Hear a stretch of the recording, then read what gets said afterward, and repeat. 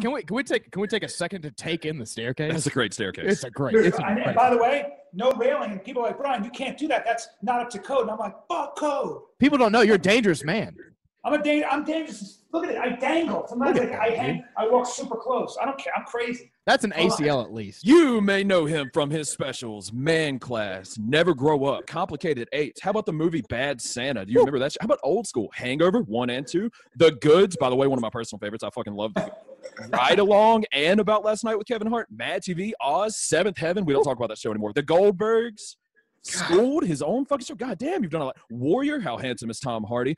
Maybe you know him from his battles with psoriasis or getting his eyelids done, or him just fucking keeping you busy. Who knows? He's the kid. He's the Bruce Springsteen of comedy. He's on his best friend. He has a barrel of snakes for a back. Expressive eyes, very expressive eyes. The Big Dip Bandit himself, the gay owl, Chris D'Elia. How are you doing? No, it's Bryan Callen. It's Bryan Callen. Yeah, no. I just okay. talked to Chris. Yeah. Okay. Yeah. That And I was just talking to Chris. And I said to him, I go, dude, come over, man. Come over, hang out with me. Come on the Rushmore Podcast. I get a voice thing that says, hey, dude, I'm fucking working out. And you trying to fuck me? That's what he said. And that was it. Well, they did film the Lord of the Rings, the first two I know, on his delts. They filmed those movies on his delts. The kid puts muscle on quickly. I lift weights and nothing happens. So he's got good Italian genes. People listen to Rushmore Podcast or movie trivia like that. I didn't know that. Yes.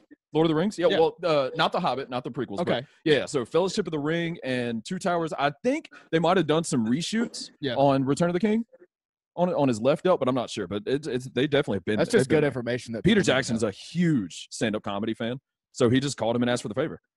That's exactly right. Thank you for that trivia. I didn't know that either. You're welcome. Thank you.